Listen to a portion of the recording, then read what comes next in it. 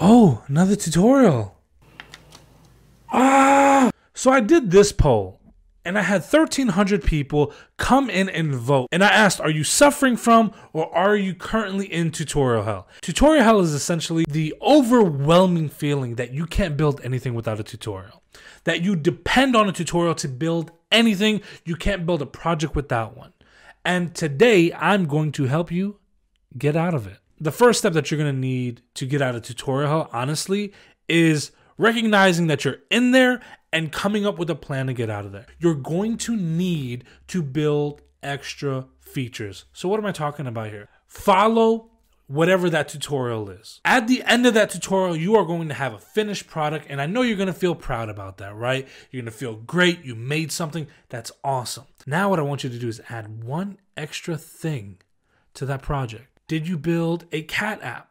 Well, add an extra feature like its favorite food. Did you build a car app? Well, let's add a bike rack to it. Let's add some extra cup holders. Let's add something extra that the tutorial didn't cover. We don't need to make a brand new big feature, just something small to get us comfortable with trying to debug this and try to make this thing. Once you do that, now you're starting to break away a little bit. You did a little bit of problem solving. You figured something out. You had to do a little research. There's no way that you made that extra feature just spur of the moment, right? You did a little something. That's great. Now that you're understanding, okay, how do I find this thing? I'm using Google. I'm using Stack Overflow. I'm researching the things that I don't know. Let me tell you something. As a developer, I use Google all day long. You're going to use Google all day long. Don't worry about that.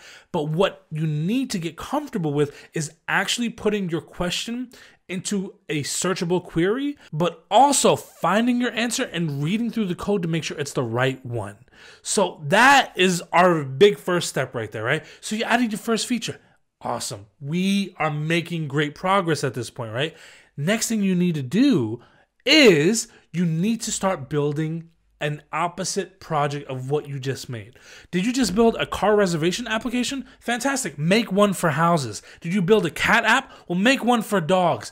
The basic structure is going to stay the same, but you're going to have to figure out how to alternate these new fields that you're going to need. For example, a car reservation system may have a 4-door sedan, a minivan, a family car, daily rentals, things like that, right? Where one for houses may have a 2-bedroom, a 3-bedroom. It may have a pool in the back. It may have a pointy roof or a flat roof. It may be 2-story, 1-story. So now the basic structure is the same. Same reservation system, same thing. But now you're altering these fields to fit the new needs of this new product. Wow, this is going to take you a little bit of time. But now, just by doing that, you're putting yourself in a position where it's almost as if you're making a new application, but it's not. You're definitely doing a lot of research to make that thing happen.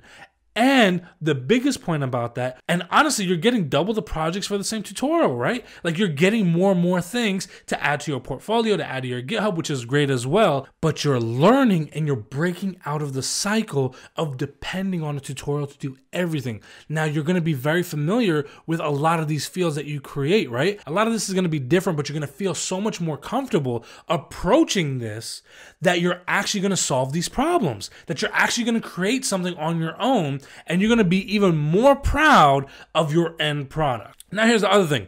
Interviewers, developers, we all see the same YouTube tutorials. We see the same Udemy courses. When you go in with a YouTube tutorial project into an interview or you try to show that off to other developers, we know you followed some video tutorial. But if you're making your own version with your own spin in your own fields, that's a brand new project almost. That's something you can talk about in an interview and you can feel confident in what you're building. But then you can take that confidence and now take it up another level and build your own thing altogether and solve the problems that you're realizing that your market has. If you solve the problems and the demand in your market, you will always walk into opportunities.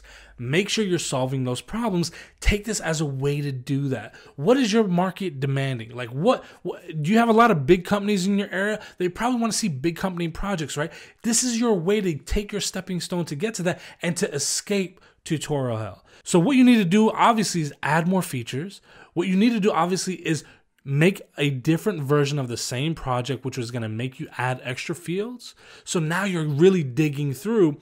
And then the last step, Because obviously this is not a 1, 2, 3 progression. This is going to take a little bit of time. And that last one is going to be actually make a project that you don't have a guide on.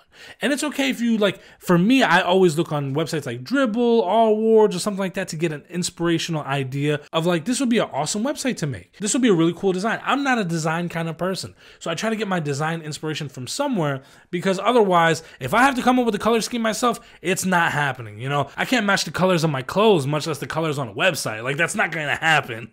That you go get some inspiration, you go check out some websites, you get an idea of what you want to build, and then you start putting the pieces together. You don't need to make the next Amazon website. You just need to make a project that you feel very comfortable with, and that's going to keep you going on your progressive steps.